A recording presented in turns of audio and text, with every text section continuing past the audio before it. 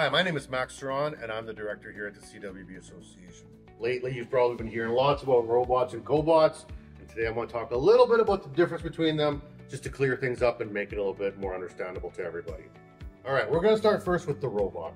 Now, the robot's not new. Robots have been around since the 1920s, and they're an integral part of automation and manufacturing. There's four major types of robots, but the ones that we mainly use and see are articulated robots.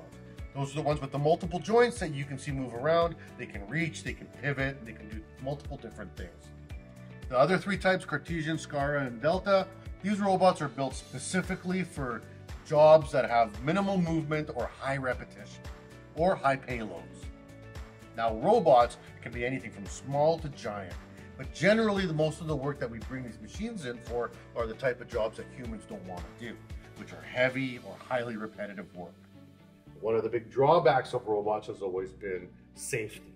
Because robots are so good at what they do, they don't stop unless you tell them to. Now, we put in a lot of safety equipment into robots to make sure that people don't get hurt. But I've seen robots hurt people on site because when they're doing their job, and if you get in the way of a robot, they don't know. They have no way of knowing what's going on around them other than the programming they receive.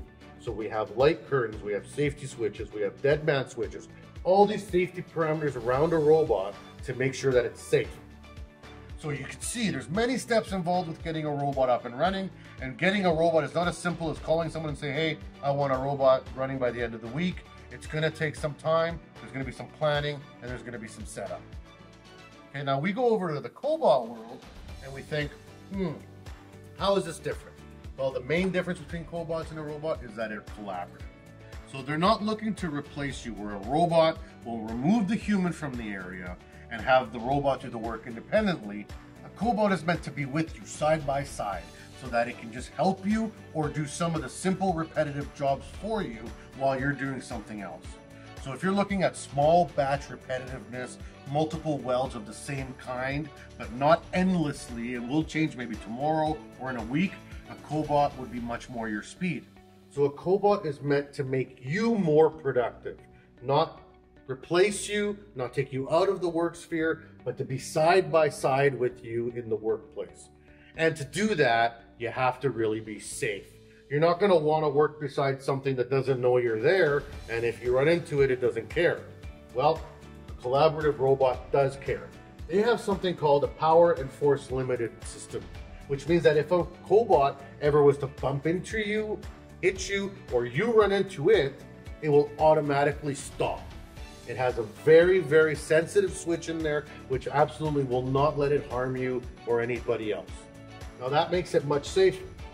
Also, one of the things about cobots is that they're generally much smaller. Because you're working in a collaborative environment, you want something that's reasonable in size and easy to use.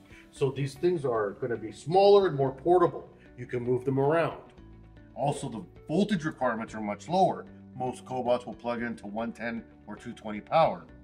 All of these features, being collaborative, smaller, lighter, less power, brings the cost down significantly. We see cobots now in the tens of thousands of dollars, maybe even less, whereas robots can be in the millions. And the last piece is the programming. Cobots are very easy to program.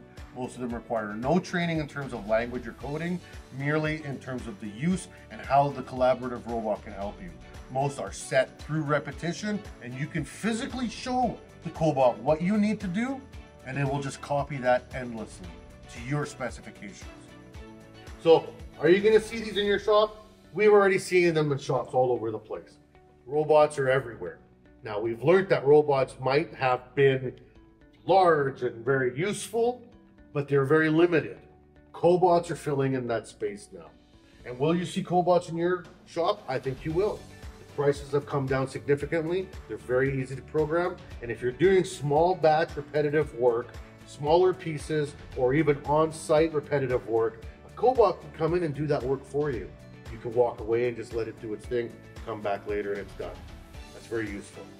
All right, so if you have any questions about cobots and robots, please check out EWI. They have great videos and a whole program that explains the differences between them and how they can help you. And if you have any questions about this for me, you can reach out to Ask Max on Instagram. And of course, any questions in general for welding or for other videos, reach out to the CWB Association on any of our social networks. Thank you.